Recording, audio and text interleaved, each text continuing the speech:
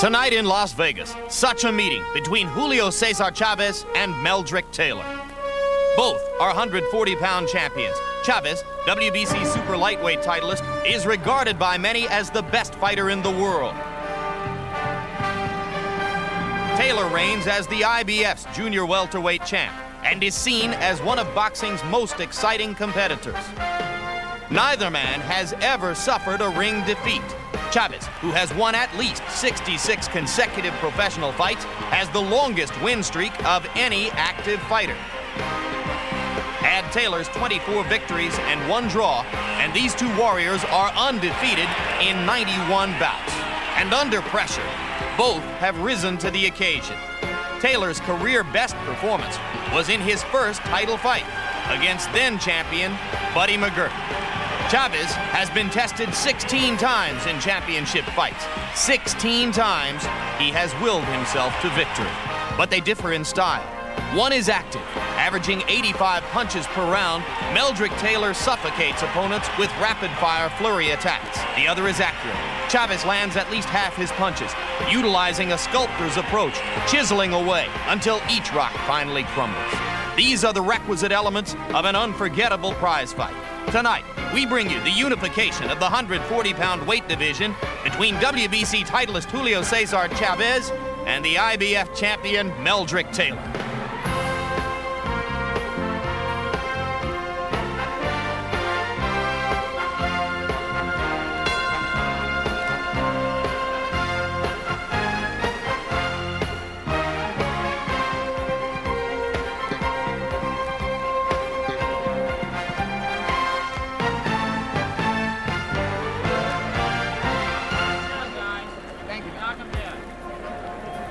Tonight, World Championship Boxing comes to you live from the Las Vegas Hilton, where HBO Sports presents a 140-pound title fight unification between two undefeated champions, the IBF's Meldrick Taylor and the WBC's Julio Cesar Chavez. Live in the indoor arena at the Las Vegas Hilton, which seats 9,300, which has been the scene of some of Julio Cesar Chavez's greatest victories and toughest challenges, and has a crowd tonight populated by so many Mexican Americans, you might begin to wonder whether St. Patrick's Day is a Latin American holiday. A crowd whose participation in this fight will weigh heavily in the favor of Julio Cesar Chavez. Hello again, everybody. I'm Jim Lampley. It's our great pleasure at HBO Sports to bring you what we call and what other experts have called the greatest little fight money can buy. A bout between two extraordinarily talented, undefeated champions whose styles seem to be perfect foils for one another. As we turn to our HBO boxing analyst, Larry Merchant, it's worth noting that despite Buster Douglas's big upset over Mike Tyson in February, which was a big surprise, we had been looking forward to this bout for a long, long time. And both fighters are aware of the expectations. Could the bout collapse a little bit under the weight of all this excitement? Following Tyson and Douglas is like Holmes following Ali or Norville following Paulie. In Tokyo, Tyson and Douglas were supposed to be a little fast food sushi, and happily it turned into a 4-star banquet. This fight is supposed to be a 4-star banquet, so we might be disappointed if it turns out to be a little less. It's so appetizing because Chavez is one of the toughest fighters you'll ever see, and Taylor is given a good chance to end his 10-year winning streak. If ever there was a reason for great expectations, this is it. And of course, for all of those reasons, Larry, people within the sport have talked about this fight and looked forward to it for a long time and have filtered through their memories to find comparisons with past fights of historic significance. One of them, which pops up, is the first fight between Roberto Duran and Ray Leonard in Montreal in 1980. There were similarities, Ray, between Duran at that stage of his career and Julio Cesar Chavez. There were parallels between you at that stage of your career and an undefeated Meldrick Taylor. And what happened to you is that amid all of that excitement, you wound up fighting Duran's fight. Could that happen to Meldrick Taylor tonight? Well, Jim, there's a parallel with Meldrick Taylor and myself, because I've come to believe that sometimes the aura of the fight, the anticipation of the event itself, can be just as tough as the opponent. And for Meldrick Taylor to be effective, he must concentrate. Concentration will be the key tonight. He must not allow himself to get tough and try to exchange punch for punch with Chavez. You spent a good deal of time with Meldrick yesterday afternoon. What's your expectation of his frame of mind coming into the ring? Jimmy appears to be very, very relaxed, very, very confident, but I tell you what, action speaks louder than words. We're going to see it very shortly. Of course, another bout to which this one has been compared is another that took place within the past decade. The first matchup between Alexis Arguello and Aaron Pryor. Here now, a closer look at the two undefeated champions and this great matchup.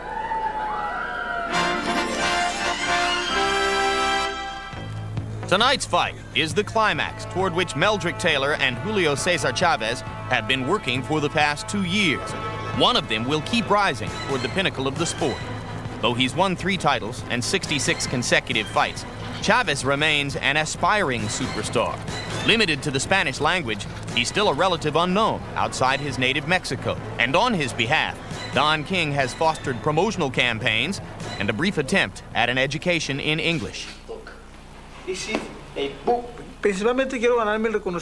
I must win this fight in order to achieve worldwide recognition.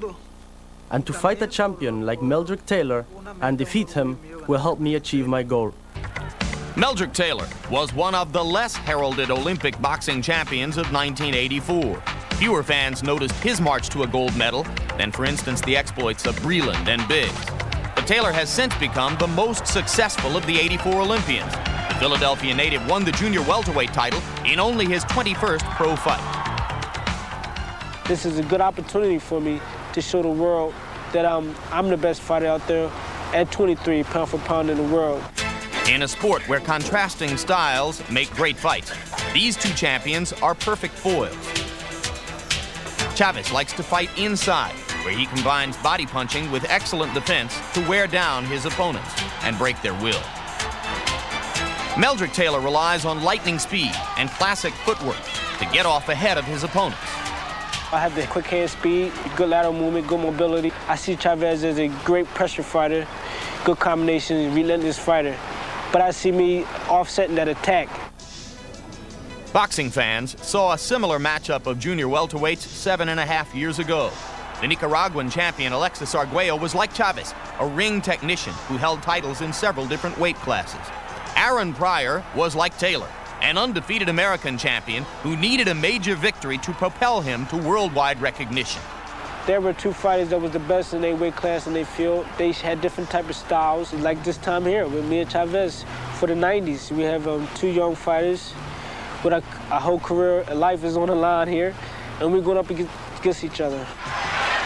Pryor and Arguello put their boxing lives on the line for 14 brutal rounds in an epic battle of wills. Combination by Arguello again, the uppercut and the overhand right. Back with another overhand right.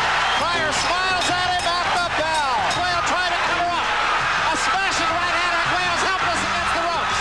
Arguello's hands to the side. It's over. Aaron Pryor has retained his junior welterweight championship. Arguello slumps to the canvas. We're supposed to fight because we love the sport and we like the challenge. Is what it feels to defeat another human being with the same brain capacity, with the same boxing skill, you know, and then you become the winner. That's the great thing. Desperate determination is what made Pryor Arguello 1 a ring classic, and what may make this fight a carbon copy, especially since Chavez has come so far without ever tasting defeat. I've always had in my mind that in the ring, every opponent is a champion, and I am a human being like anyone else, and one is always exposed to defeat. Fortunately, I've always prepared myself consciously 100%, as each one of my fights leads to bigger and more important fights, and I think that's why I have remained undefeated. Meldrick Taylor has also benefited from a champion's desire. My will probably prevail in this fight. Chavez is a great champion. He's determined. He has a lot of pride also. But I just think that extra little bit of will just to do anything it takes to win and just bring out the best. See, I'm a fighter that rises to the occasion. You know, if I have a challenge out there and somebody said I can't do it, or I have just got doubts about me, I'm going to do it. No doubt about it, I'm going to do it. If Chavez and Taylor's confrontation is anywhere near as pulse-quickening as the 1982 Pryor-Arguello epic, fans will demand a rematch, as they did for Pryor and Arguello just 10 months later. It's almost like deja vu. only about 3,000 miles to the west. Oh, Arguello's down! Arguello's down in the first round! And the crowd urging Arguello on. A right front by Arguello landed. Another right. He's got Pryor on the road. Pryor's tired. Here goes Pryor again. Oh, what an uppercut to the chin of Arguello. Arguello's in trouble. He's down. He's down on his right knee, and he goes to the seat of his pants. That's it. It's all over. I went to the floor the third time, and I felt that I didn't want to get hurt. I said, I accept my defeat. This man is better than I am. I called the referee just still keep counting. Arguello never recaptured the champion's determination he lost in that 10th round. Pryor later relinquished his title and has since been treated for drug dependency. But past history poses no distraction to Taylor and Chavez. Youth, great rewards, and the spotlight of the present belong to them tonight. If I defeat Meldrick Taylor and the fight is not made with Hector Camacho, then I will move up and pursue a championship in the welterweight division. I'm at the beginning of the prime of my career, and I think I'm going to really excel in this fight. I'm going to propel me as the best fighter pound for pound in the world. It's going to make me a superstar. Great fighters need great opponents to sharpen their edges. Chavez needs to defeat an American star like Taylor to achieve the recognition here he already enjoys in Mexico. Taylor needs to beat a lionheart like Chavez if he wants to be boxing's next box office superstar. When champions meet, high drama usually follows. And now we bring you back live to the indoor arena at the Las Vegas Hilton, where every seat is filled as HBO Sports brings you World Championship Boxing. The 140-pound unification between Meldrick Taylor and Julio Cesar Chavez. It's scheduled for 12 rounds. And now once again, for more on this scintillating bout, HBO Sports boxing analyst Larry Merchant. True story. Years ago in Philadelphia, two hotheads came to blows on the job, and the Boxing Commission actually licensed them to settle it in a local fight club. Headlines in the Daily News told the story. First day, he called me a lousy bricklayer. Second day, he is a lousy bricklayer. The fight drew an overflow crowd and hundreds of telephone calls to the newspaper for the result. Why am I telling you this story now, and why am I telling you that since the 60s alone, 10 heavyweight and light heavyweight champions have either come from or trained in Philadelphia? It's to impress upon you the breadth and the depth of the tradition that Meldrick Taylor represents, and to suggest to you that if anyone can beat a fighter like Julio Cesar Chavez, it's a Philadelphia fighter, meaning a fighter with the will and the skill to survive its fabled gym wars. Meldrick Taylor is a gold medalist, a champion, undefeated, and what underlines those credentials is that he is a Philadelphia fighter. Now back to ringside. Jim? All right, Larry, a comparison in cultures between Philadelphia and Mexico, a contrast in styles. Chavez, the more precise puncher, he throws fewer punches per round but lands a greater percentage than does Taylor, who tends to overwhelm opponents with a lot of activity. Which style would have presented you with more problems in the ring, Ray? Well, Jim, the guy that throws less punches but land with more accuracy, and that's Chavez. Of course, there's always a chance, though, that judges will be more impressed by the fighter who throws a lot of punches, even if he isn't landing quite as many. You never know if it goes to 12 full rounds, which it could here in Las Vegas. Now quickly, Ray Leonard, your tips of the night for both fighters. Well, Jim, as usual, is speed, speed, speed for Meldrick Taylor, but also good lateral movement. That's the key, to not let Chavez get set. Always moving, never being a stationary target. He must move in and out. He can't afford to slow down because Chavez, that's his fight. He likes to get inside and wear your body down.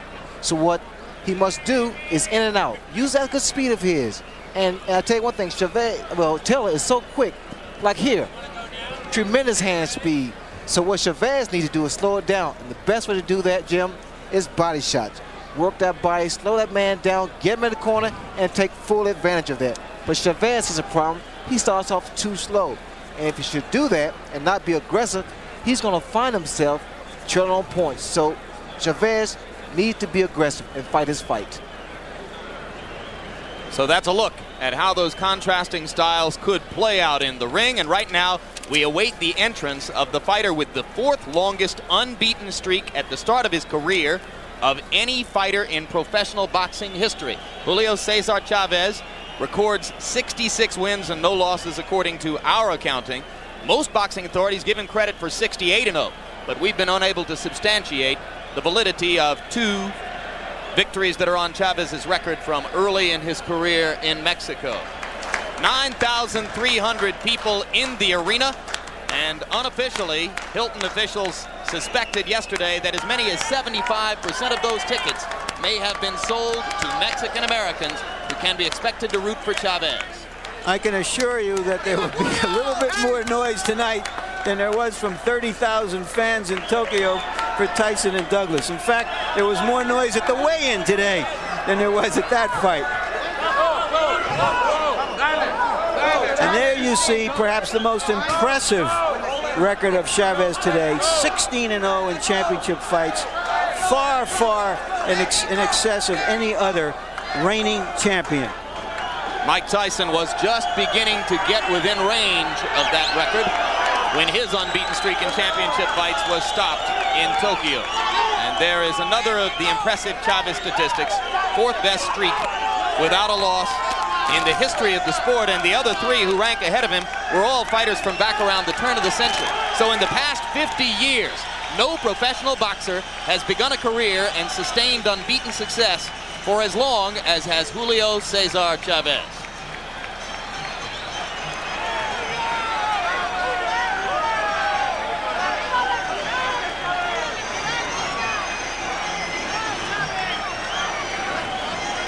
Chavez is about an 11-5 favorite.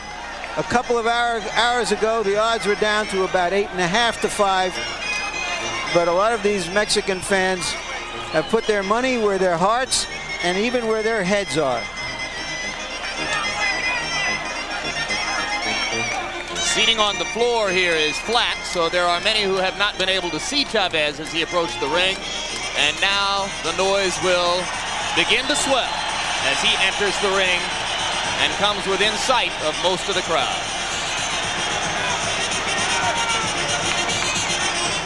56 knockouts among the 66 victories which we at HBO give him credit for. If you make it 68-0, it goes up to 58 knockouts. And none of Chavez's past 12 fights have gone the distance. Which is sort of amazing, Jim, because he's not a knockout puncher. And he's been moving up in weight class during those 12 fights.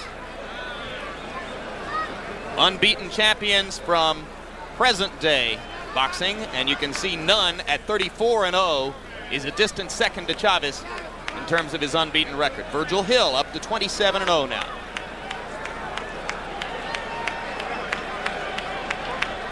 But it takes enormous consistency to win every time for as long as Chavez has been able to do it against quality opponents in 3 different weight classes.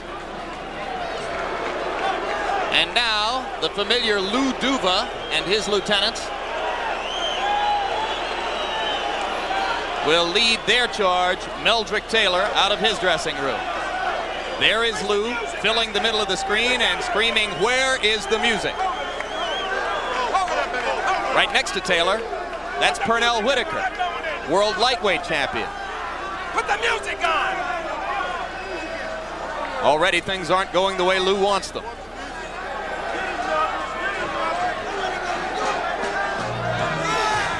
All right, Lou Duva is happy now. Lou Duva is an emotional guy, and he makes emotions work for him with his fighters. They know he's backing them in every conceivable way. He is so animated that there's a tendency among casual fans to think of Lou sometimes as a bit of a buffoon. But don't let all the antics fool you. He knows what he's doing. You know what I find interesting is the fact that normally you walk to the ring, your song is always upbeat. But this song is very, Ray Charles, very, very slow. America! It's interesting, I tell you. And carrying the American flag into the ring is #1 ranked heavyweight contender Evander Holyfield. An Olympic teammate of Taylor's. Well, Holyfield holds the flag for his buddy, Meldrick Taylor. This fight will also get the rapt attention of Meldrick Taylor's other Olympic buddies, Mark Breland, Bernal Whitaker, Terrell Biggs, Virgil Hill. Pretty good graduating class. Not bad at all. Almost as good as the one you graduated from, Ray. It's been so long, so I forgot, Larry. Well, Ray Leonard, of course, was a classmate of Howard Davis and the Spinks brothers in winning his gold medal at Montreal. And now we take a look at Meldrick Taylor's record, the only mild blemish, a draw with Howard Davis in what was probably the best performance of the latter stages of Howard Davis's career. And only the 12th professional fight of Taylor as well. He's had some big wins over Buddy McGirt, Robin Blake, more recently a tough fight with Courtney Hooper that was more of a challenge than most expected it to be, but he was coming off of a long layoff from a knee injury. Tail of the tape, the two fighters are almost identical in size. A 1/4 pound weight advantage for Meldrick Taylor, a 1/2 inch height advantage for Julio Cesar Chavez, but basically they will present the same physical picture to each other in terms of size and dimension. Jim, Taylor is a little bit stronger. Taylor looks more like a welterweight, I think. Chavez a little bit more like a lightweight, but Chavez has shown real muscle definition in preparation for this fight, more so than we've seen him. Punch statistics, Larry. And here is our statistical profile of how active these fighters are.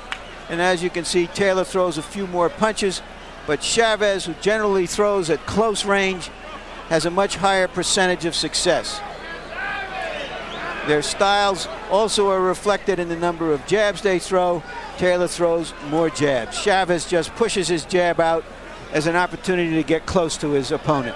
Rules for the fight, combining the rules of the WBC, the IBF, and the state of Nevada. 3 judges scoring on the 10-point must. No standing 8 count, no 3 knockdown rule, and you can be saved by the bell in the last round only. Right now, let's go up to the ring announcer, Chuck Hull, for the pre-fight introductions. Good evening, ladies and gentlemen. Welcome to the Hilton Center of the Las Vegas Hilton Hotel, where tonight Don King Productions and Main Events Monitor Dan Duva, President, in association with the Las Vegas Hilton, presents World Championship Boxing. This bout is sanctioned by the Nevada State Athletic Commission, Dr. James Nave, Chairman. The commissioners at ringside this evening are Dr. Elias Ghanem, Dwayne Ford, Jay Nady, and Luther Mack. The executive director of the Nevada State Athletic Commission is Chuck Minker. Representing the IBF at ringside this evening is Mr. Al Goodman, and representing the WBC at ringside is Mr. Bobby Lee of the state of Hawaii. The officials assigned by the governing bodies for the next bout of the evening, the judges will be Chuck Giampa, Jerry Roth, and Dave Moretti. The timekeeper will be Mike Morabito. Counting into the knockdowns, Al Bisick. The attending physicians at ringside, Doctors Flip Omansky, James Game, and Al Capana. And your referee is Richard Steele. This is the main event of the evening. 12 rounds of boxing for the unification of the WBC IBF 140-pound championship. Introducing, in the red corner, fighting out of Culiacan, Mexico, weighing in at 139 1/2 pounds, with a professional record of 66 wins, no defeats, with 56 KOs. He is the WBC Super Lightweight Champion of the World, Julio Cesar Chavez.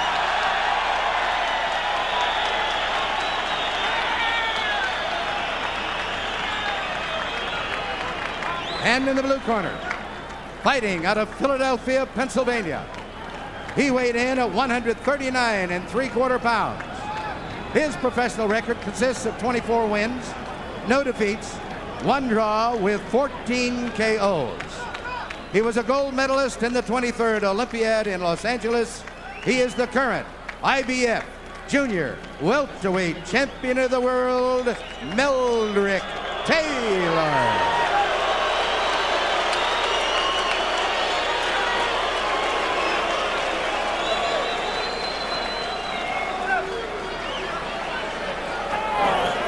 Okay, you guys, I spoke to both fighters in the dressing room.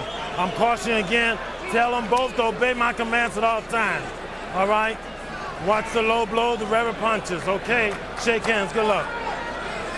The two things to watch right off the bat are, will Chavez come out faster than he normally does? Will Taylor be able to avoid serious exchanges? Let's go. I'm so excited I could watch these guys fight for 3 straight days.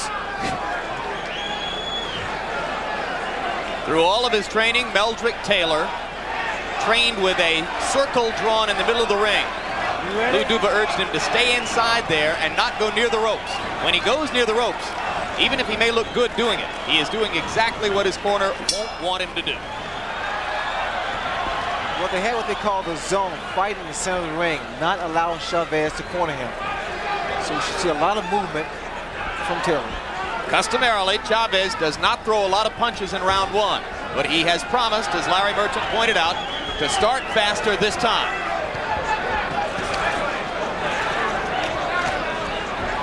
Taylor's a little tight here, but I noticed where his punches came out. They were not exactly smooth. Chavez scored with a left hook. A right in close by Chavez, but Taylor finished the exchange. This is the kind of fight that Chavez loves, that inside fighting. Likes to work the body. So what Taylor has to do is to maintain his boxing style. Just keep moving. Chavez's eyes are focused on the midriff of Meldrick Taylor. He is thinking body from the outset. Taylor with a left after he missed with a right to the body.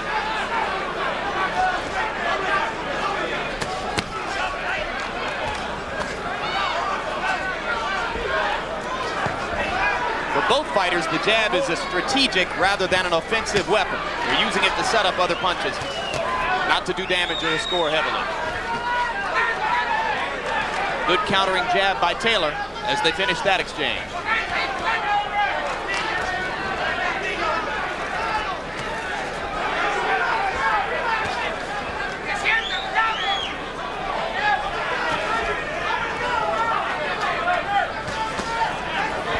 Chavez not really doing much. He's trying to see what Taylor has to offer. And then what he'll do, he'll pull on the attack. Taylor using his hand speed to land a little bit more frequently. One subtlety to watch if you have not seen Chavez before. He has extraordinary capacity to keep his eyes open inside and find targets amid heavy infighting.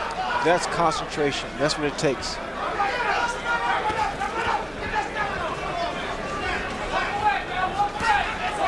Right hand lead by Chavez. Taylor flurries in return. You see the in and out movement from Taylor. Gets inside, throws combinations, and steps back out. That's what he needs to do. Yep, just what you prescribed before the bout.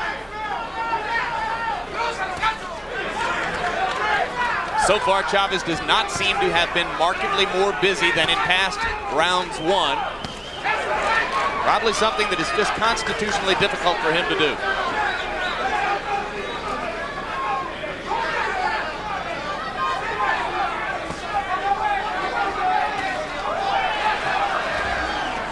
Taylor starting with the jab. Chavez is using more right-hand leads.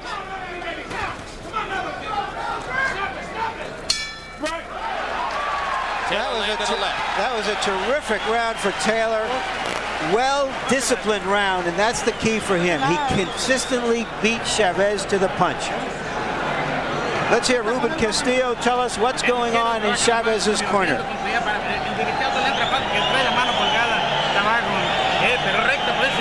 Throw your right hand aloft. You got to respond immediately. 2 jabs, you go first.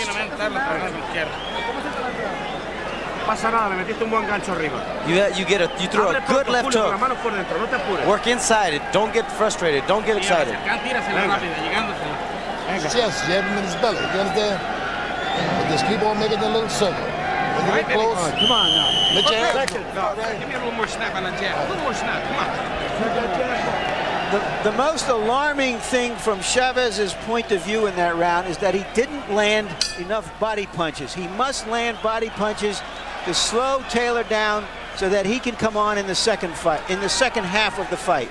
Round one was a very busy one for Meldrick Taylor. He threw 96 punches.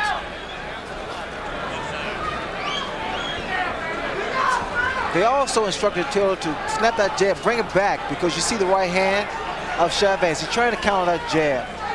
And it's difficult to do that if you throw 2 jabs.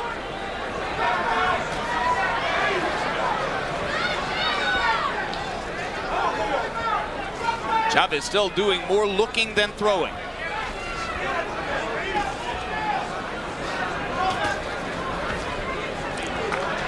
That's Jim, that's the kind of fight that's going to be good for Taylor. To frustrate Chavez. Make him look for him. Be cute. We've seen Chavez get off to this kind of start against much less talented fighters than Meldrick Taylor, though. He started slowly against Sammy Fuentes here in November. Again, Taylor finishing exchanges inside, using his hand speed. Some unorthodox targets. Trainer George Benton has urged Taylor to go for Chavez's shoulders and to hit him on the hip to distract him and throw off his rhythm. There he goes, hitting Chavez to the hip. The expectation of Taylor's camp is that he can get away with low blows to the side of Chavez's body. They trade a right and a left, and Taylor did more damage with his left hook. Taylor is bleeding in the mouth. Yep, it's dripping out from between his mouth guard. Good right hand inside by Chavez.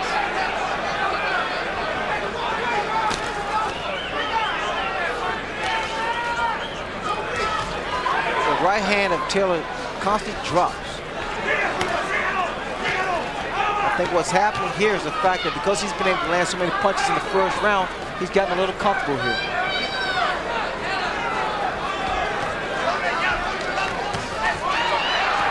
So far, Taylor has remembered to counter everything Chavez throws. How distracting could the little blood trickle out of the mouth be, right? Well, it bothers you because it has a tendency, to just taste bad. Plus, it hurts you, hampers your breathing. We've been told that Taylor had that cut inside his mouth during training. So it could be that an old cut has been reopened here. You see the right hand of Taylor, he's dropping it. Yep, and Chavez is throwing over the top of Taylor now, beginning to land with more consistency. Right hand leads, doing the damage for Chavez now. A solid left inside. And the crowd begins to heat up as Julio Cesar Chavez turns up the pressure.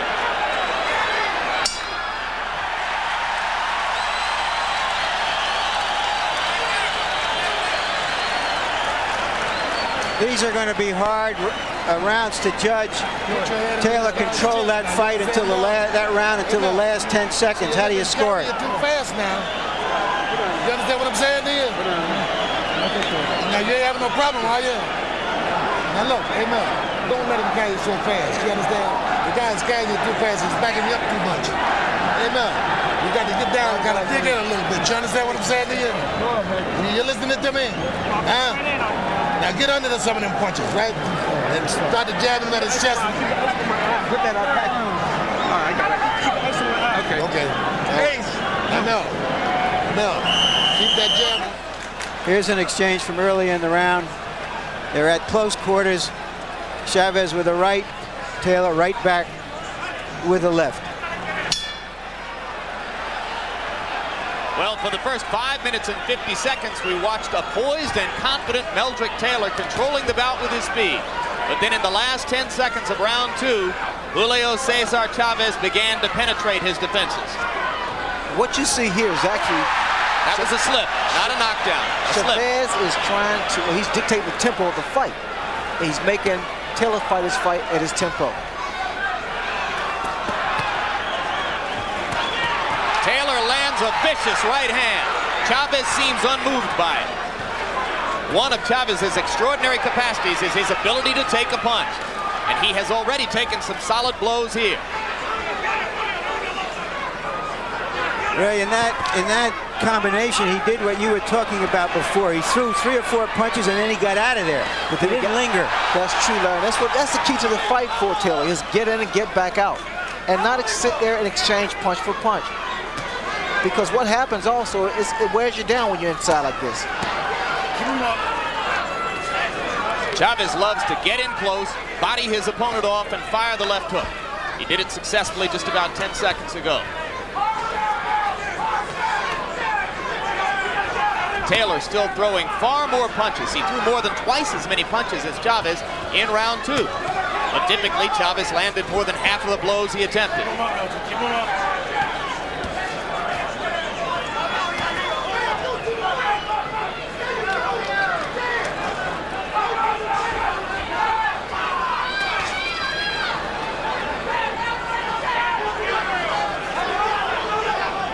The surprise to me, Ray, so far is that Taylor has been landing many more body blows than Chavez.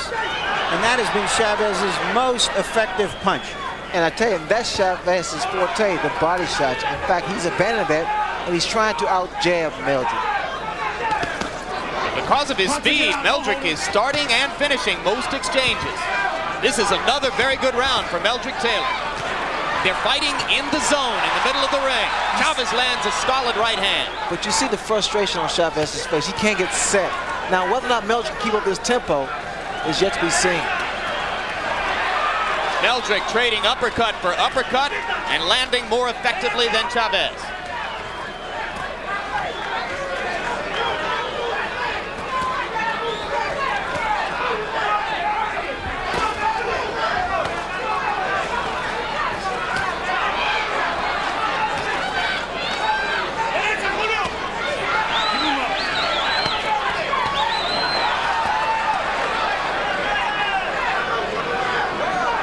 Chavez still boring in, coming straight forward against Taylor's flurries. A solid right hand at the bell for Julio Cesar Chavez, but it was another round in which Meldrick Taylor swarmed him with violent activity. Keep it going like that, you understand? Harold Letterman, our unofficial official, how do you see the fight? Larry, 3-0, 30-27 favorite Meldrick Taylor based on clean punching. And for the life of me, I can't understand why Julio Cesar Chavez doesn't take a step to the right, because Meldrick Taylor goes to the left all the time and Chavez doesn't cut the ring off. And I have the same score, although the second round could have gone either way. Stand there with him. Go punch for punch with him. Let's go.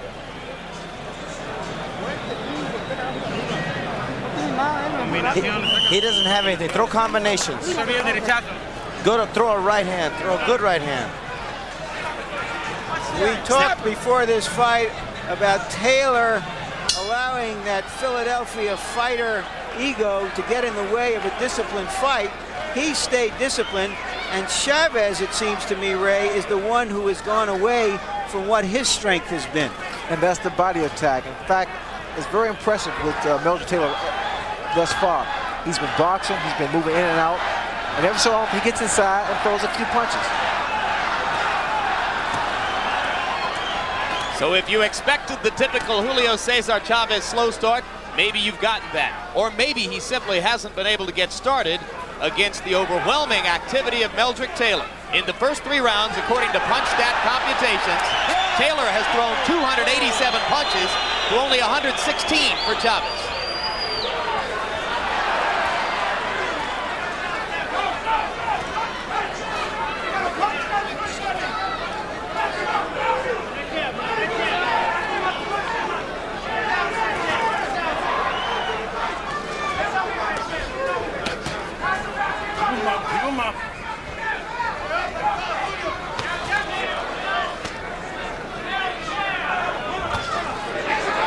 Good right hand lead by Taylor.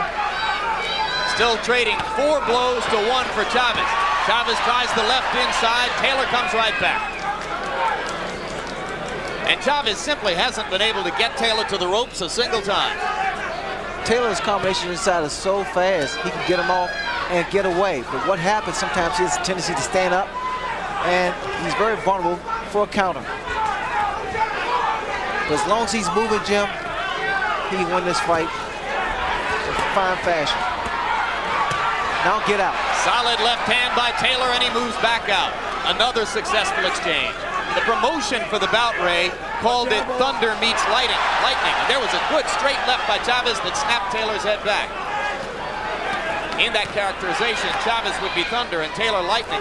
But there are a lot of people who think that Julio is not a powerful puncher up here at 140 pounds. Well, we'll see that. I mean, quite naturally, he's not been landing the kind of punch he's landed at the lighter division, but he still places those punches so well in there. He's been knocking people out, but not down. It's always been an accumulation of punches. So conditioning will be a factor here also. To clarify what I said, Roger Mayweather and Sammy Fuentes ended their bouts on the stools in their corners, not flat on their backs on the canvas. Chavez simply wore them down. Watch your head.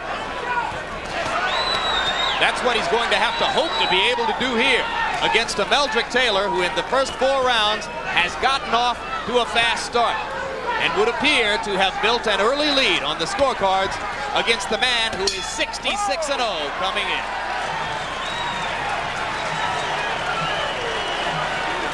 Now you're boxing beauty. How you feel, baby? Huh? You can come on with the ice. Come on. Where's the ice? What's that ice? I'll take this. You understand? On the hips and on the shoulders and on my arms. You understand, Melly? So you don't miss. You got me covered? Now just settle down. Settle down. Don't let the guy carry it too fast. You understand? Leave it up there. Put it right on. Put it right on. You're boxing beautiful out there. You got to throw a punch in the back this guy up now. I don't want this guy stealing the rounds off you. You hear it? Yes, you know, when you get nailed, come back. Mira, que lenta también. Eso es. Eso es. Él se olvida de subir la mano cuando te mete abajo. Keep your hands up. Throw the combinations down.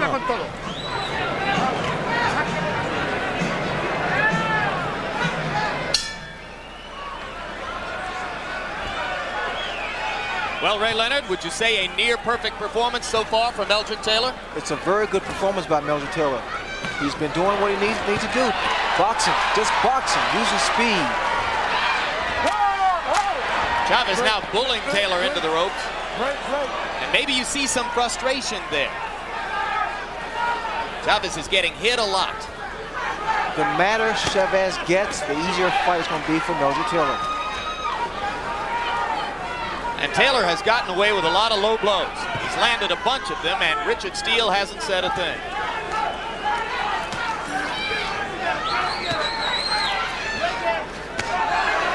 Right hand lead by Chavez lands. Taylor comes back with an uppercut. We'll look to see if Chavez will follow his corner's orders and throw double left hooks. Chavez is looking for Meldrick Taylor's head. That's not an easy target.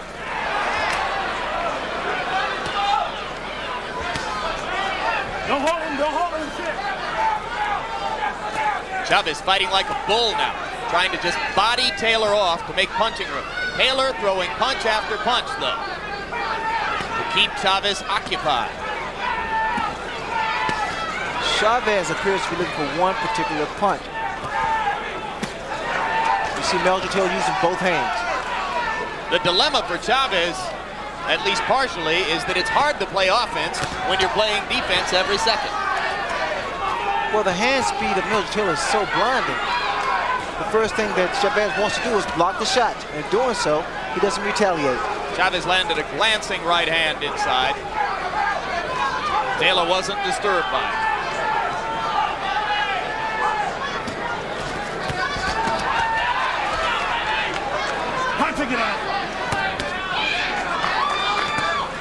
Again, Jim, this kind of fight, this inside fight, it wears a fighter down. And again, Taylor, I must stress, Taylor would do better going in and going out. I mean, although he's landing some pretty combinations, he would do better by getting his punches in and then backing away. Is he getting overconfident? Well, he's finding that he's able to land so many punches. He's gotten very, very comfortable in there. But he's doing a tremendous job, too. Is it possible, Ray, that he's getting a little tired to stay outside and that he's trying to get rest in there? It's better for him to be on the outside, Larry, to get that breather. And within the last 30 seconds, Chavez has landed 3 solid left hooks inside. Taylor comes back with a bristling uppercut. And another flurry for Meldrick Taylor. This is the way Meldrick Taylor can steal the round. Throw those combinations before the bell ends.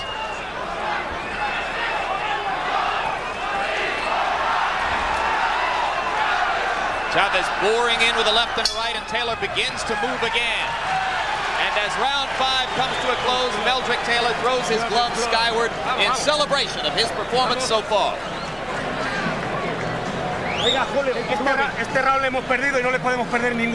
We've lost this round. We cannot afford to lose any more rounds. Throw punches with him. Don't wait for him. Throw punches with him. You're better than him, Julio. You can't demonstrate nothing. You don't have to. Throw punches until he falls on his bottom. Don't wait, Julio. Throw punches. He's inflating, Julio. It's borderline, okay? Going one way or another. When you get inside now, you don't let him out hustle you on the inside now. You understand? Okay. Look at the disparity in punches thrown. It sounded almost like desperation already in Chavez's corner. I don't know if I can read into their minds, but it seems to me they were saying, you're fighting his fight, you're trying to outbox him, you're trying to be a little too cute. You got to go after him. Everyone expected Taylor to get off to a fast start, the conventional wisdom of this fight. But it doesn't appear at this point that Chavez has done enough damage to Taylor to slow him down significantly in the second half of the fight. But there may have been a subtle trend, Larry, in the last minute of round 5. Chavez landed 3 solid left hooks inside. If he can get that weapon going, it's the one which would be most likely to bring him back.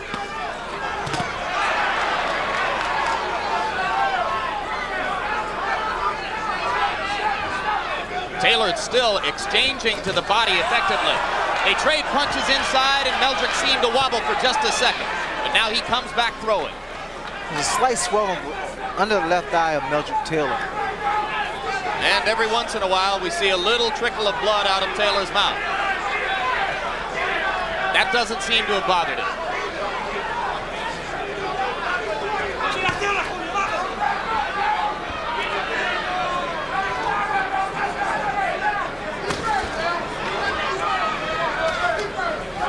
Left for left, Meldrick misses with a right and a left.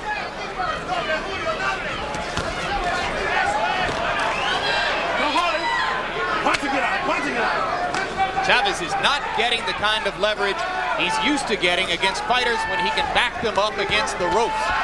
He's never facing them with the speed of Meldrick Taylor, and the speed has definitely bothered the rhythm of Chavez. Chavez not throwing the type of body shots that he's known for, and in doing so, he's allowing Meldrick Taylor to get some of the combinations off, 2, 3, 4 punches before he lands one.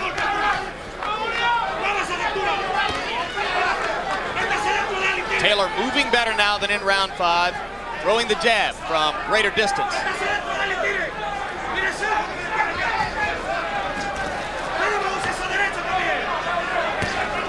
Right hand lead solid on the face of Chavez. Julio Cesar dropped his hands for a second.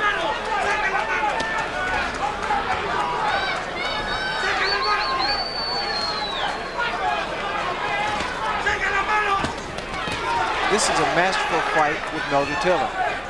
He's doing everything conceivable to offset Chavez. He's even closing the inside exchanges, and that was supposed to be Chavez's forte. Chavez off balance, reaching in, uncharacteristic. Lunging with the right hand lead. Taylor beginning to dance and shuffle. And for the first time, Richard Steele tells Taylor to keep his punches up. But not before he'd landed about 20 low blows. In Chavez's corner, the last round, they said he's getting inflated, which I interpreted to mean he's getting a little full of himself, a little cocky. Well, off of that round, he had every reason to be cocky. Don't let him carry you too fast. Settle down a little bit. You got me covered? Now you're coming back now. You're coming back. You're starting to feel good.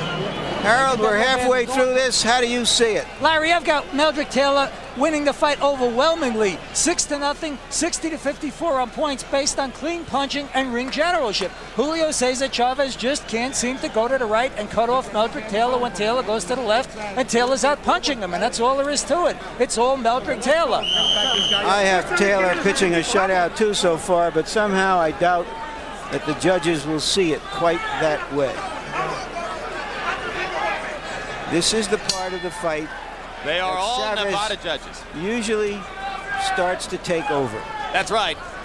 It is from this point on that he has done his most damage in the past. But tonight, Chavez, who normally lands upward of 50% of his punches, is down in the 30s. So he has not been as effective as he expects to be. Solid left hand by Meldrick Taylor, and Chavez showed you there his incredible ability to take a punch. You watch the life in the legs of Meldrick Taylor. Still a lot of bounce. And that gets back to the fact, Ray, that Chavez has not done damage to the body like he usually does. He hurt Chavez just then. Chavez buckled. Chavez is damaged by the first minute of this round, in which Taylor has landed at least 3 solid left hands. Chavez appears to be totally discombobulated here. He's not throwing combinations. He's not throwing body shots. He's looking for that one shot to the head. I think at this moment he may just be trying to clear his head. I got to brag a little bit, guys. I've been telling my friends for days that Meldrick Taylor would win the first 6 rounds of this fight, and I agree with you, Larry, and you, Harold. I think he has. Let's see if the rest of my predictions will come true. I don't feel that confident about that now. The way this fight is unfolding, it appears to me that if there is a knockout, it will be, and I've never said this, as far as Taylor's concerned. You never dreamed before the fight you'd be saying Meldrick Taylor could knock him out, right? Because Taylor is the boxer, and yet he's out-punching and outscoring Chavez. Well, his plan coming in was simply to win 1 round at a time and be totally happy with a 12-round decision. He would appear to be well on his way to that.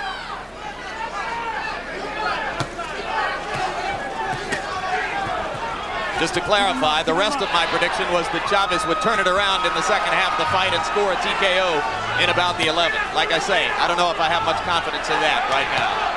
Taylor still blistering Chavez inside. Meldrick Taylor's getting his entire body behind his punches. And he's not really known to be a big puncher, but here he's getting a lot of leverage behind the left hook of his.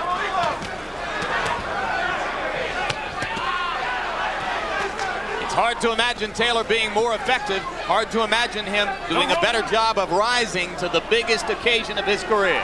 When 2 guys stand toe-to-toe like this and throws these kind of punches, normally one guy goes down. Because fatigue has definitely set in with both fighters. They've thrown a lot of punches, more so with Meldrick Taylor. Punching it out. Solid left hook inside by Taylor.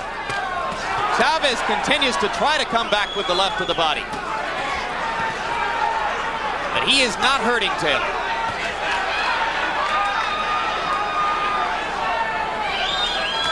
This would appear to be the deepest, darkest situation of Julio Cesar Chavez's long career. You saw them touch gloves after that round. There's great respect between them.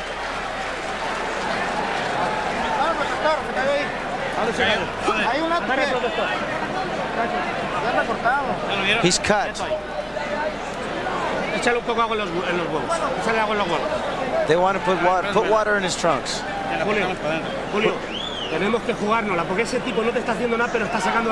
You've got to go out. He's not doing anything.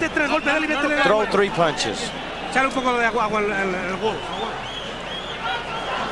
All right, let's watch some of Taylor's action here.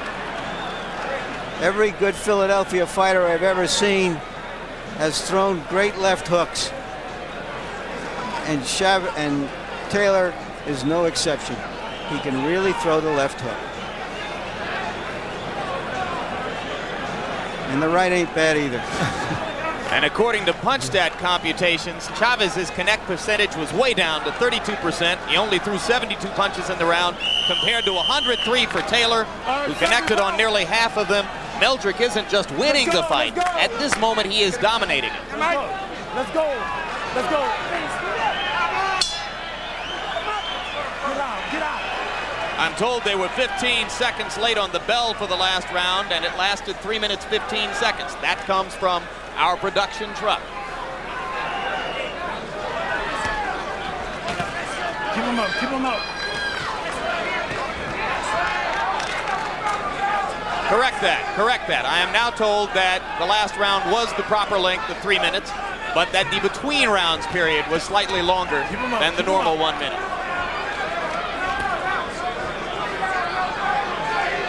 So let's not say there have been any major irregularities or cast aspersions on the great professionals here in Las Vegas who control boxing and who sit next to me. Good overhand right by Meldrick Taylor.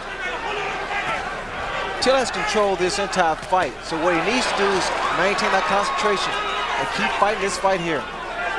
It's a perfect formula. There is swelling around both of Meldrick Taylor's eyes, and a cold compress was applied to what may be a small incipient cut under his left eye between rounds.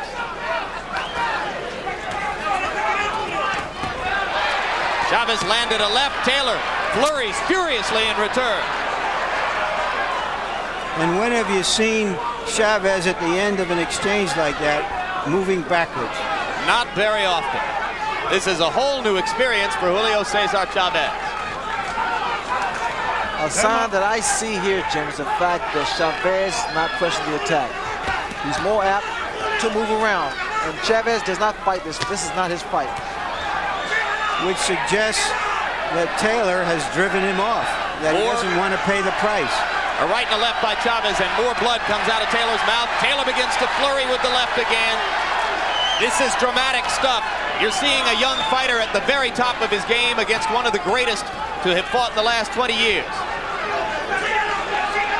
And if there was any doubt, Ray, as to whether Meldrick Taylor would fall prey to the pressure that you succumbed to in Montreal when you fought Roberto Duran's fight, it's been just the opposite. He is forcing Chavez to fight his fight. He is far more poised than I was for my fight with Duran back in '80. A lot of concentration here.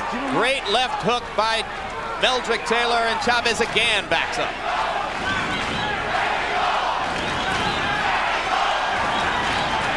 Crowd chanting Mexico, Mexico, trying to lift Chavez up.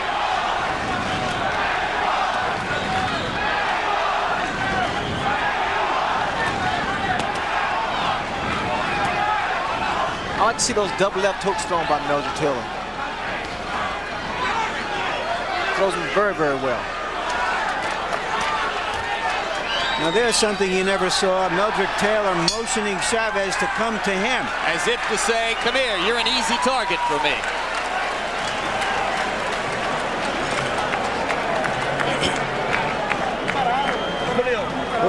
Julio, está usted muy parado, échale corazón. You're standing too straight up. Do it for your family. Give it all your heart. Let's go. Esta se nos ha puesto fea, pero vamos a poner los cojones ahí. You gotta put everything you've got. Tire lo que tenga, por el amor de Dios, Julio. Tire lo que For the tenga, love coño. of God, throw everything you've got, Julio. Usted es grande, vamos arriba de él. And there you see Taylor with his quicker hands. He beats Chavez to the punch and to the counter punch.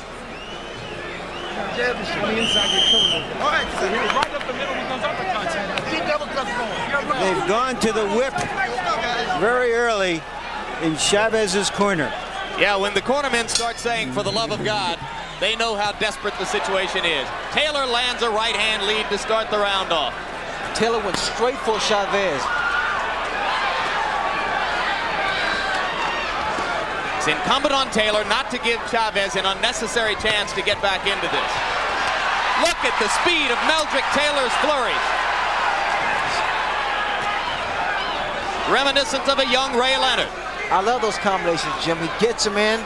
It's so beautiful. He puts them together very well. And one thing those combinations do, it takes the crowd out of the fight for Chavez, because from a distance you can't see if any or all of those punches have landed. They come so many, and very few of them are stopped or blocked by Chavez. Chavez still looking for that one big punch. He's just not getting a chance. He's standing in the middle of the ring where Taylor wants to fight. He hasn't been able to get him to the ropes, and he's being outpunched 2 or 3 to 1. And still outpunched to the body as well. If you've just joined us, you're in the middle of the 9th round of a classic performance by a young fighter on the threshold of greatness. Meldrick Taylor, coming into this bout an underdog against the unbeaten Julio Cesar Chavez, has completely dominated Chavez with hand speed and vicious infighting. Taylor may well have won every round. You know what I see now, Jim, is the fact that Taylor's coming out on top, fighting inside. and few expected that. He's done it with commitment, hand speed, superior strategy.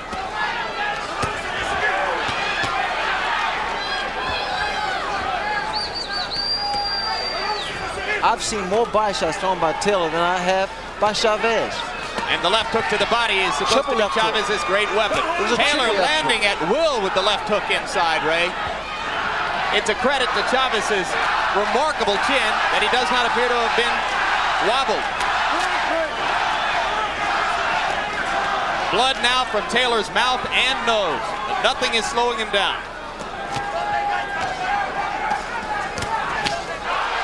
Chavez with a right hand that woke up the crowd for a second. Meldrick has answered everything like that in the bout. Savage left hook to the body by Taylor. And another. And what you see here again, Taylor's going through the body with two hands. He's been nothing short of great in that category. And finally, Richard Steele gives Taylor a serious warning about low blows. And a slightly rejuvenated Chavez steps in and lands a right hand.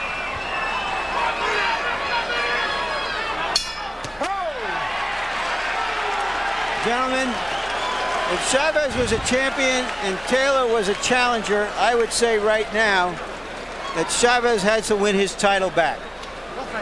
Ahora sí, este es el hombre que yo quiero. Ya se bajó todito, Julio. Este es el peleador que yo quiero, Julio. Aprovechar ahorita, Julio. Go for the opportunity. He is slowing down. Clean his face, putting Vaseline. For your family, Julio. Un esfuerzo más que lo tenemos. Yo sé que es muy duro, pero tú eres más macho que él. Harold, we're 3/4 of the way through this fight. Envelope, please. Larry, I've got it 90-81, 9 rounds to nothing in favor of Meldrick Taylor. In rounds 5, 7, and 9, Meldrick stood on the inside and just outfought Chavez at his own game. And in the 8th round, he backed him up. I mean, I think it's all Meldrick Taylor. I think Julio has lost a lot of the snap to his punches. Let's go, Sergeant, let's go, let's go. It's a test of will as well as skill. I don't think either man's will has cracked yet. In every round so far, Taylor has thrown more punches, landed more, effectively dictated the strategy of the fight. I see here when Taylor's telling me that he will block the left hook to the body with his arms. He's doing a good job of that. He's carried out George Benton's game plan to perfection. Whoa, beautiful trading punches inside, and Chavez again seems to wobble slightly as Taylor lands at will. Brilliant stuff from Meldrick Taylor. Chavez on the verge of going down. Now he smiles as he slips a punch. Incredible fight by Meldrick Taylor. This man is in shape because the tempo of the fight and the combination he's been throwing. And Chavez, the great body puncher, is reduced to headhunting. Taylor has to watch out. I'm seeing him being hit by these left hooks. He needs to watch out for those shots.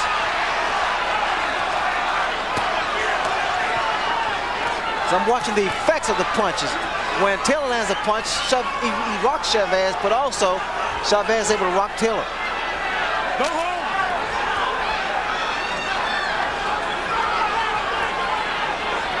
Taylor beginning to look more the worse for wear than the action of the bout would have led you to believe, though. Blood again from the mouth and the nostrils. Both eyes beginning to close. Chavez is coming on. Watch the legs of Taylor. They don't seem to be too steady here. Now this is normally, Jim, when Chavez goes to that combination to the body and back to the head. Taylor again rocking back with 2 left hooks against the attack to the body. What a heart Taylor's shown tonight. Answering everything Chavez can throw with heavier stuff of his own.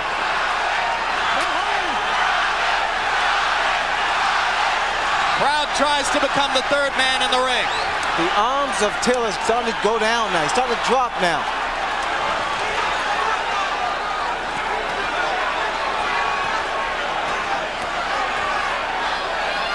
Both men are displaying so much heart here.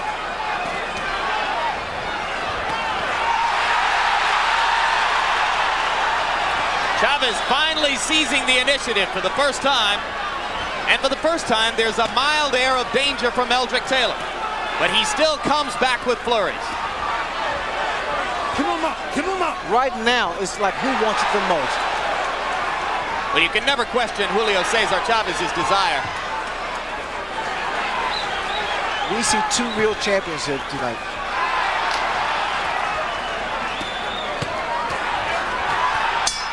The combinations by both men. Meldrick Taylor, incredible. It doesn't get a whole lot better than that, guys. Angelo Dundee, the famous trainer, is here. He said to me earlier today that Chavez is the toughest fighter he has ever seen, bar none. And you can see just how tough he is if after those first 9 rounds, he can come back at Taylor like this.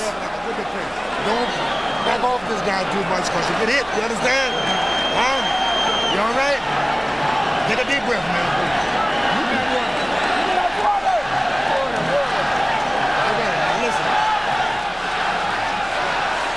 This is that exchange earlier in the round, and Taylor landed 2 hard punches. Stiff left followed by a stiffer right. Major league stuff.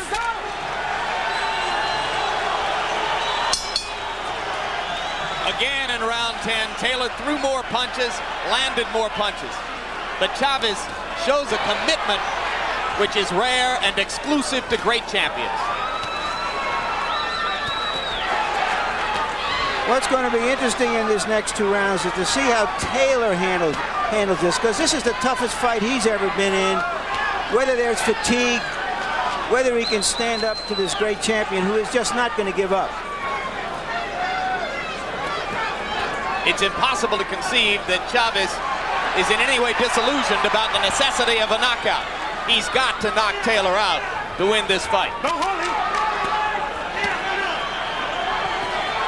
Watch your head. Keep him up.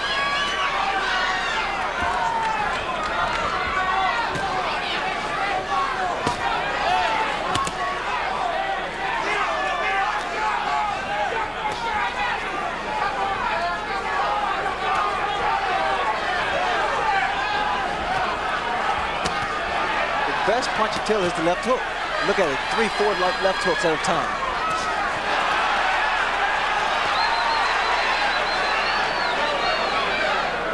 The left hook, as Larry told you, a Philadelphia staple. Remember Joe Frazier? Watch your head.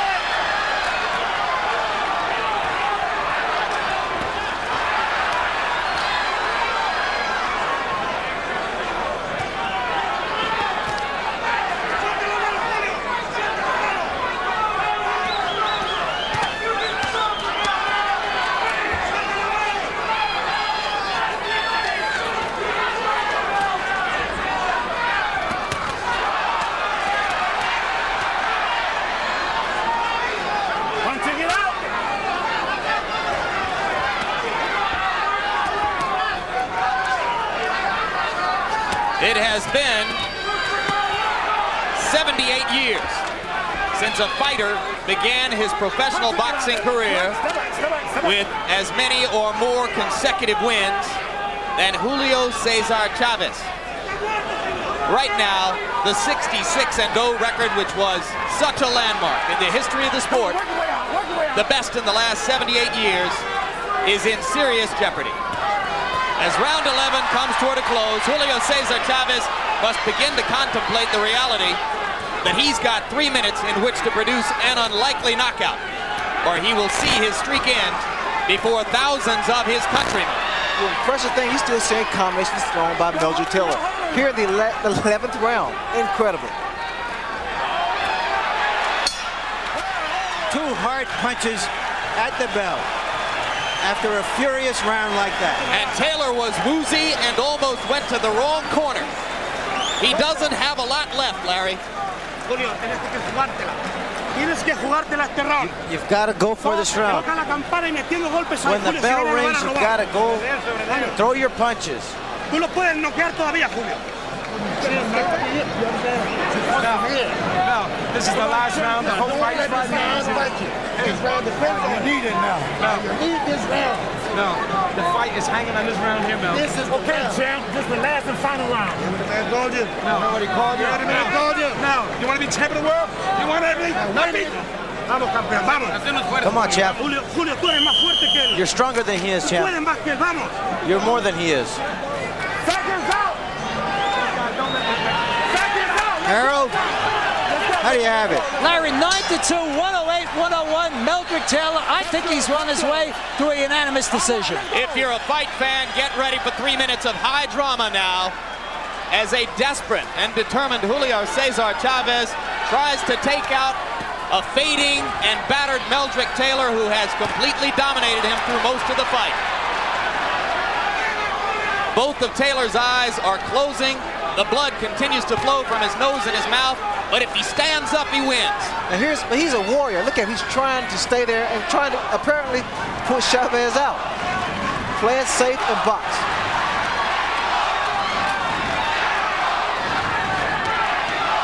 Meldrick Taylor said before the fight, he'll take me to a higher place. He's there right now. He's there right now, Larry. No question about it. Well said.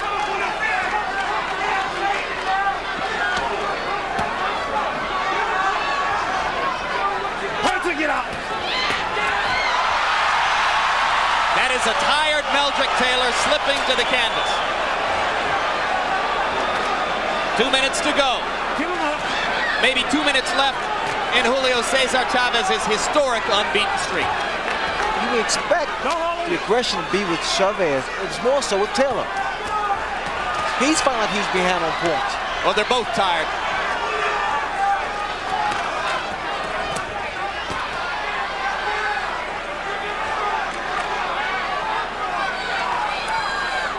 Watch your head. But you're right, Ray. It doesn't appear at this moment that Chavez has the stuff to get it done. More pawing than punching now, at a time when he needs the best.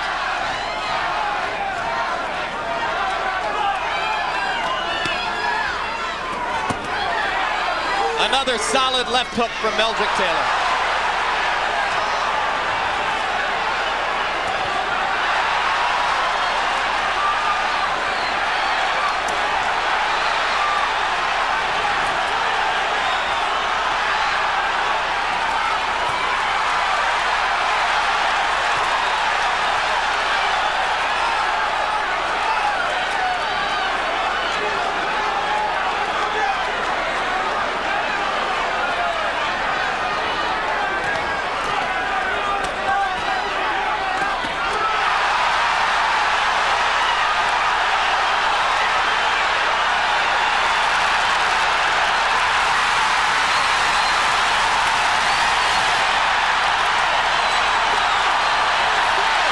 If he gets up, he probably wins the fight.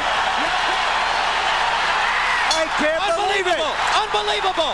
Richard Steele stopped the fight with fewer than 5 seconds to go. You're going to watch Lou Duva go crazy now. You're going to watch Lou Duva go absolutely berserk.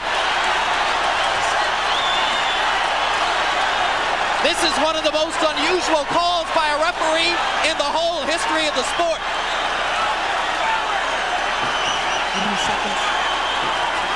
5 seconds left. I cannot believe they stopped that fight. From the point of view of Chavez, it is one of the most dramatic comebacks in the history of the sport. Larry, the official time will be 2:58 of the 12th round. He knocked him out with 2 seconds left.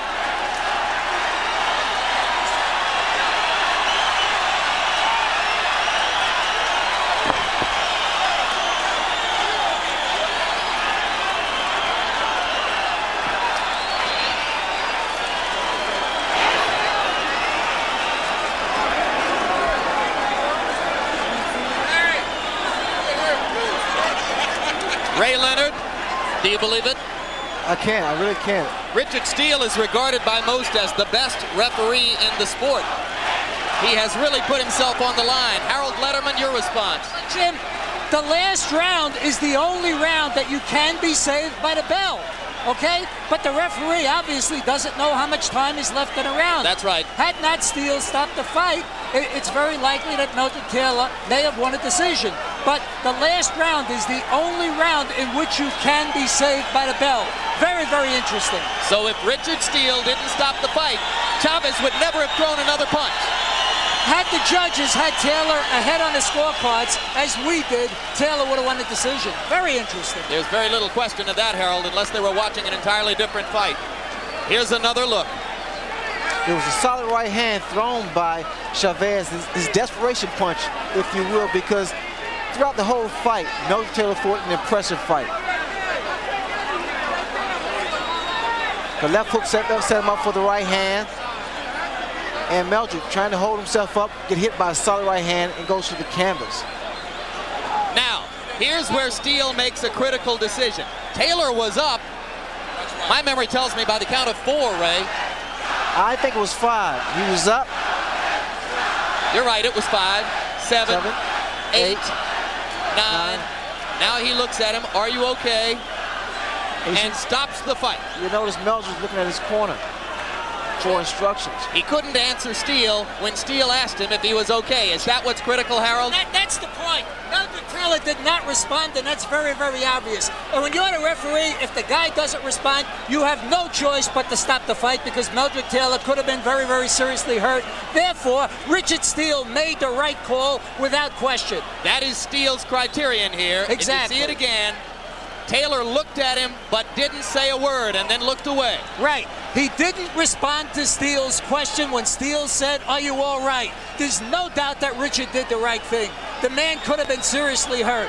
It's a shame that it had to happen, but I agree 100% with the referee in this case. All right, I think Larry Merchant may be ready to talk to Richard Steele. They're standing in front of a camera right now, and Larry's nodding at me, and yeah, let's go. Larry with Richard Steele. All right, I'm with Richard Steele, the referee. Richard, you described the end of the fight and why you stopped it. Well, Larry, I stopped it because, you know, Meldrick had took a lot of good shots, a lot of hard shots, and it was time for it to stop. I'm not the timekeeper. I don't care about the time. When I see a man that has enough, I'm stopping the fight. Did you ask him a question? Did you ask him what his name was, where he was? Anything to find out whether he could have gone on, which turned out to be another 2 seconds in the fight? No, I didn't ask him a question. I asked him, was he all right? And I didn't hear him say a thing, but I was looking at his condition mainly. That's what I was interested in. Given the stakes of the fight, given the tide of the fight, should you have looked back and seen where Chavez was? Should you have given this man in a fight this big a chance to survive? There's no fight worth a man's life. I don't care what it is or how many I do. When I get tired of seeing a guy getting pound, and I think he had enough, I'm going to stop him. Thank you very much, Richard. Now back to you, Jim.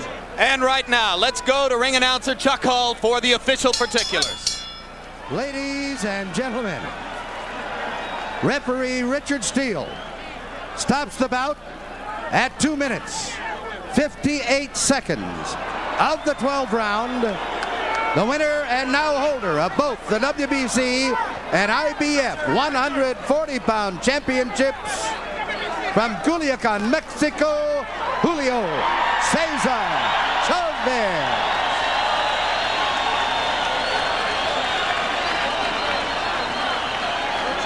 And there's a look at Chavez, and Larry Merchant is with him. All right, Julio, give us your idea of what happened at the end of the fight. Dale la idea que tú tienes de la pelea, de la última parte de la pelea. Lo que piensas tú. Bueno, realmente me sentí cansado, la verdad, sinceramente. He felt really tired. I felt very, very tired, to be real. Mi pelea, Meldrick Taylor es un gran peleador. Meldrick's a great fighter. Es un peleador muy rápido e inteligente. Very, very intelligent fighter and very quick fighter. Se merece otra oportunidad. He deserves another shot. Did you think you were losing the fight and would lose it unless you knocked him out in the 12th round? Si tú crees que estabas perdiendo la pelea y la única manera de ganar era por nocaut. No, yo sabía que la pelea estaba muy pareja, cualquiera podía ganar. I think he thinks the fight was still a close fight. What was so difficult about fighting him? ¿Qué era lo más dificultoso de pelear a él? Es un peleador rápido, inteligente, le tiras un golpe y te pega 3 golpes. He says a very intelligent fighter, very quick fighter. He'll throw 3 punches, and he'll throw 1 punch, and he throws 3 punches back. Julio, is that the toughest fight of your life? Is he the best fighter you ever fought? El mejor peleador que has peleado. Sí, él es. Meldrick Taylor sí es uno de los peleadores más fuertes, más duros. Yes, he's one of the toughest fighters. And you think definitely that there should be a rematch? ¿Sí crees que debe haber una revancha? Yeah. Thank you very much, Julio. Great fight, great comeback. Julio, okay, for the camera. Jim? All right, thank you very much, Larry. And just to set the record straight about what was at stake when Richard Steele made the call to stop the fight, our information from the Nevada State Athletic Commission is that Meldrick Taylor would have won a split, not a unanimous, but a split decision. One of the judges had Chavez ahead, but 2 others had Meldrick Taylor winning the fight. So Richard Steele, in effect, prevented Meldrick Taylor from winning a split decision by stopping the fight when he did. Harold Letterman has already offered his opinion, Ray, that it was an entirely justifiable decision. What do you think? It's a horrible scenario because he was just 2 seconds away from winning or unifying the division. And I think that with Richard Steele, the referee, he's a very competent referee, and he was doing what he felt was in the best interest of the fighter. There's not too much more that needs to be said, Jim. Let's give credit to Chavez for what has to be seen as another of his long string of incredibly willful and courageous performances. He had to come up with something in the last minute of the fight, and he did. Well, it was a complete shutout up until like 2 seconds before the round was over. And Meldrick Taylor fought the most perfect fight I've seen in boxing. Tactical, strategic, he did what he had to do to really nullify Chavez. This defeat will do nothing to diminish the reputation of the great Meldrick Taylor. And Larry Merchant is with him right now. All right, Meldrick, give us your version of what happened at the end. Did you get any kind of signal from the referee asking you how you were? Do you think you could have gone on? The fight was 2 seconds in the 12th round. There's no one in the world in hell that he should have stopped this fight. Me leading on the scorecards going into the last round. I got hit with a good punch. I went down. Here, let's say it here. You got hurt by a right hand. Describe the rest of us. But right here, I was exchanging. I should have stayed away from it because I was leading. He caught me with a lucky punch right there. Combinations. And I basically should have closed the gap in between. He caught me with a good right hand. Okay, I took the shot. And I got up. He didn't say anything to me. He didn't say, "Are you okay?" Count. He didn't give me no kind of directions in the corner. And he just stopped the fight. I looked at him. See, he's counting. All right. Asked me, was all right. Yeah, he's still he's nodding his head at him. He said, "I'm okay." He's nodding his head at him. You're telling him you're okay. Yeah, look at that. Look at that. He nodded his head at him. You're all right. I'm right at Chavez and said, "I'm okay. I'm okay." Then he just stops. All right, Lou Duva, manager and co-trainer. Lou, what was your view of that? Should he have stopped the fight? He says, I don't know what time it is. All I know is I've got a hurt fighter in front of me. I don't want him to get hit anymore. Bullshit. I don't believe that there. He got up. He started to pick up the count. At 6, he got up. And he kept talking to him. And you'll see him, look at the photo again, and you'll see Meldrick nodding at him. And he was okay. And forget about it. He didn't know the time. They got to give the guy a chance. It's a title fight. He wasn't getting hurt out there. You're saying, Lou, that the referee should, in a fight of this magnitude, somehow take that in consideration, especially what's going on up till now. Absolutely. The fight was a great fight. Both fighters were great out there. Let the fighter fight out there. He must have had some semblance of how long it had to go on there. But the kid got up. He got up at 6, and he counted 6. Take a look at the photo, and you'll see it at 6, Larry. It wasn't at 9. It wasn't at 10. It was at 6. He was up, and he was looking at the referee. Let's see if we can take another look at that. Fellas back in the truck. Right. Here it is. Watch when he gets up. Watch when he gets up. Now watch what the count is when he gets up. Wobbly or anything. Watch his fingers. See his fingers? Now it's 7. See it? Now it's 8. Now it's 9. Right? Now he's looking at him. Now he's not stopping the fight. We're not even giving the kid a chance. Come on, for Christ's sake. That's baloney. Did you think you were ahead in that fight, and why were you successful up until that moment? Well, I know I was ahead because I threw a lot more cleaner shots, a lot more flurries. And leading to the last round, I got a little careless. Was trading his punches and stuff, should have stayed away with the jab. But still, the fight was that good that it should have went to 12 rounds, and it was just premature that he stopped the fight like that, of his magnitude. Just let me get this straight one last time. When you were up, and you were up at about the count of 5, actually, because it was when he counted 6, he was looking straight in your face. Did you try to signal him in any way, I'm okay, or did you just assume that you were going to go on and finish the round? I nodded and said, yo, I'm okay. Then he looked at me and waved his hands. I couldn't believe it. I believe he was stopping the fight. You'll see him nodding out there, Larry. If you look at that, you'll see him nodding when he's over there. At the count of 6, he's nodding at Chavez congratulated you on a great fight, and almost the first words out of his mouth was, he deserves a rematch. Do you want a rematch? I most definitely want a rematch, because this fight should have been mine. This should have been in the basket. I had leaned it on the scorecards, and then it was premature that Richard Steele would do something like this and start the fight under this false pretense like this, with only a few seconds left in the 12-round fight of this magnitude. And I had a clear conscience. I got up to count of 6, okay? And I grabbed the rope just to keep my balance. And it count of 8, 9, 10. I looked at him, and 9 minutes, I'm ready. Then he just stopped the fight. He was ready to go out there, Larry. I don't understand it, Larry. Thank you very much, Meldrick and Lou. Back to you, Jim and Ray. All right, thank you very much, Larry, and brilliantly done. You heard the talk there, Ray Leonard, about a potential rematch. Of course, there's been a lot of discussion as to what can happen in the future to either one of these fighters, perhaps moving up to welterweight to fight a Marlon Starling, perhaps going back down to lightweight to fight a Pernell Whitaker, or most likely meeting each other. And let's campaign right now. I want to see it again. You want to see it again? Big time. I want to see it again. What will this do to the frame of mind of a Meldrick Taylor, who fought about as brilliantly as he could have been expected to fight and wound up losing on a knockout in the last 10 seconds of the fight? Is it going to discourage him and set him back, or is it going to give him more incentive to increase his greatness? Viewing Meldrick Taylor tonight, I'm led to believe that he's going to be even greater, even faster, stronger, and even more confident, because this kind of fight here only makes a fighter better. After what happened to Chavez tonight and the punishment he took through these 12 rounds, what could he do to turn the tables and come out and be more effective against Taylor the next time? You know, they say styles make fights, but then again, Meldrick Taylor made the fight. He did his thing. He outpunched Chavez, he outscored him, he threw body shots. He was doing everything that normally Chavez would do. I'm very impressed. I tell you, I'm very impressed with Meldrick Taylor. All right, thanks very much, Ray. It was a brilliant bout. We're going to be talking about it for a long time. Larry Merchant, you've seen a lot of things in boxing, but this one writes another new chapter. Who gets the credit? Who gets the blame? Well, first I want to say, is this just the start of the 90s? I don't know if I could stand this anymore between Tyson and Douglas and Chavez and Taylor. Earlier I tried to say in any number of ways how tough a man Julio Cesar Chavez is. I told you how Angelo Dundee said he was the toughest fighter he'd ever seen. I said, tougher than LaMotta, tougher than Marciano, tougher than Frazier. He said, the toughest I've ever seen. After all the punches he took in this fight, to still be able to find somewhere in the depths of him the strength and the will to finish that fight that way, even if Richard Steele had allowed it to go on and if Taylor had won the fight, is simply amazing. I think Richard Steele made a mistake. I think that in an event of this magnitude, you cannot dismiss what has gone on in the past. You have to have some sense of where that round is.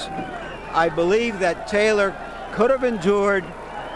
I think it was an injustice to him. No discredit to Chavez at all.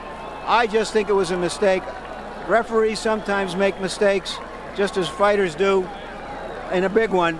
And just as we had a controversy that was a bogus controversy in Tokyo, I think this is a real controversy, but the winner is still the winner. But this is a controversy which is going to build and kindle, rather than diminish, interest in a sport which you have so accurately called the theater of the unexpected, and which was once again the theater of the unexpected here. We're going to see a rematch of this as soon as both fighters can get ready to do it and make the deal, I think. You know, at the top of the show, I said how we were expecting a 4-star banquet.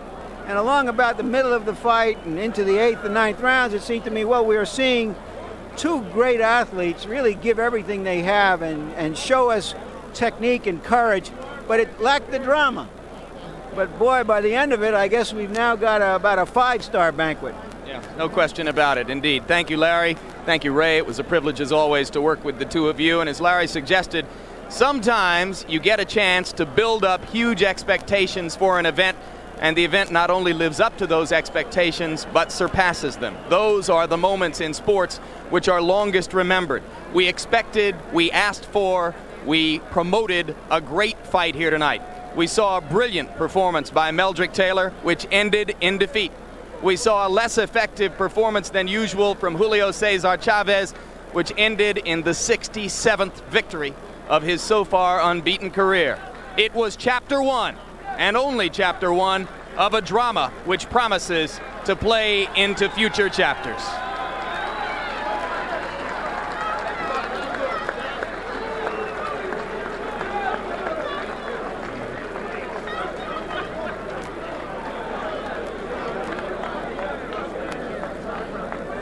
Two minutes, 58 seconds of round number 12. Meldrick Taylor's demise at the hands of Julio Cesar Chavez. To be continued. Stay tuned immediately following HBO's World Championship boxing coverage for One Night Stand, Charles Fleischer on the East Coast and Lean On Me on the West Coast. And be sure to join us April 14 when HBO Sports will present an IBF middleweight championship fight as Michael Nunn defends his title against the WBC welterweight champion Marlon Starling. So now for Larry Merchant and Sugar Ray Leonard, I'm Jim Lampley saying so long from Las Vegas. The executive producer of HBO Sports is Ross Greenberg. Tonight's fight was produced by Rick Bernstein and directed by Mark Payton. The feature producers were David Harmon and Brian McDonald. The replay producer, Michael J. Whalen. The assistants to the producer, Kendall Reed and Kirby Bradley. The production manager, Russell Gabay. And the technical supervisor was George Wenzel.